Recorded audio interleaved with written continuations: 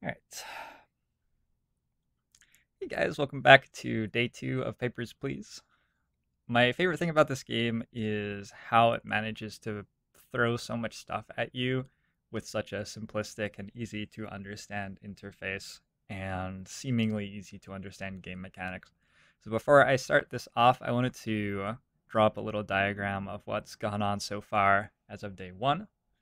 We are some sort of passport control person. We're instructed to let in our Stotskins but reject all others, and we have a huge line of people in limited time to decide whether people can come in or not. So we're like setting up this gameplay element where we're checking passports and seeing if the people are from Arstottzka or not. At the same time, we have a bit of world building working for us. We've got a paper that we read at the start of every day, which tells us that the borders have just been opened for the first time in 6 years, and somebody waited in line for a very long time on day 1 to tell us that this was a mistake. So it'll be interesting. We've only been provided this mechanic of us being a passport control person. We've been provided no way to like navigate international politics or policy decisions on passport control itself. So it'll be interesting to see how our little job as a passport control person interact with that. And then at the same time, we have a family. There are 4 members in the family, and we can turn food and heat on and off depending on how much money we want to spend on them.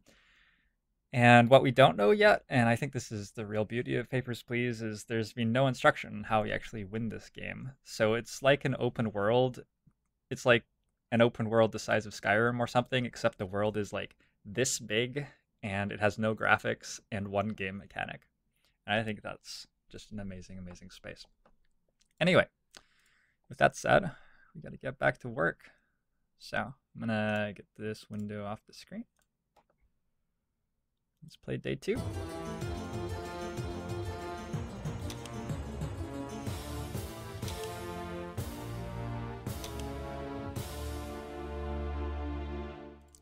Christian checkpoint is a success. Increased trade and cooperation is predicted, apparently. November 24, 1982. Sports and entertainment. Apparently there aren't many sports in Arstottzka.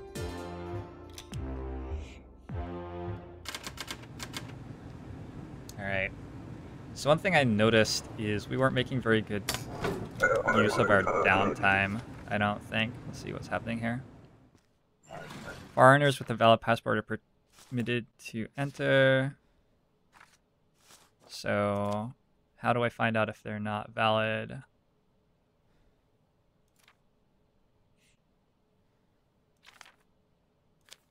It looks good to me. As far as I can tell. Expires. What's the date? Hasn't expired yet. Alright.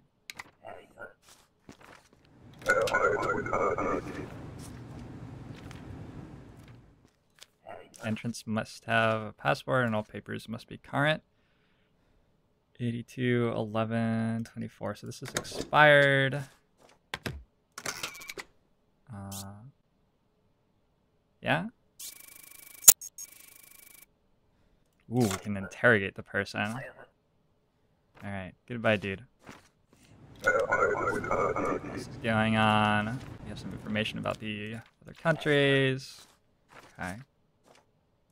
Looks good to me.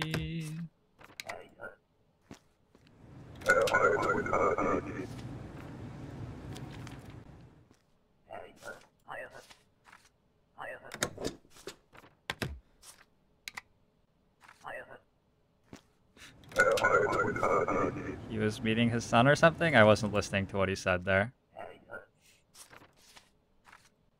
This looks...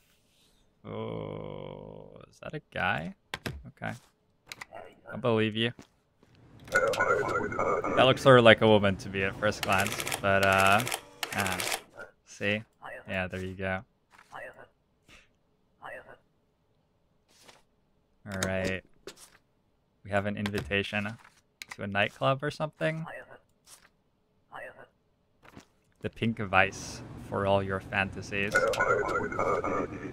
Trying to get us confused. We've been cited for letting in someone with an invalid gender. There are only 2 genders after all. Let's person looks good to me from collection. And somebody's jumping the barricade. And our NPC with the gun is shooting at them. And they are throwing a very explosive soda can.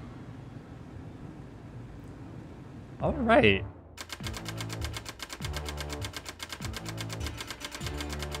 My son is sick and needs medical attention. So I don't think we need heat today. But let's give some food and medicine.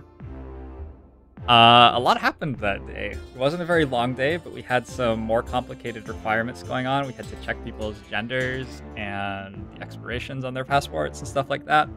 We're allowed to let in people from all the other countries, apparently, as long as their passport is valid. It's a lot to do. Our family is starving, sort of a natural consequence of not feeding them. And somebody jumped the border and then threw a grenade. So, obviously this is starting to ramp up pretty quickly. We got through it okay though. One citation for somebody having the wrong gender on their passport, but otherwise we're good. And it'll be exciting to see what tomorrow brings. Terrorists strike at Gruston. More guards, more scrutiny. All right, that sounds like my job.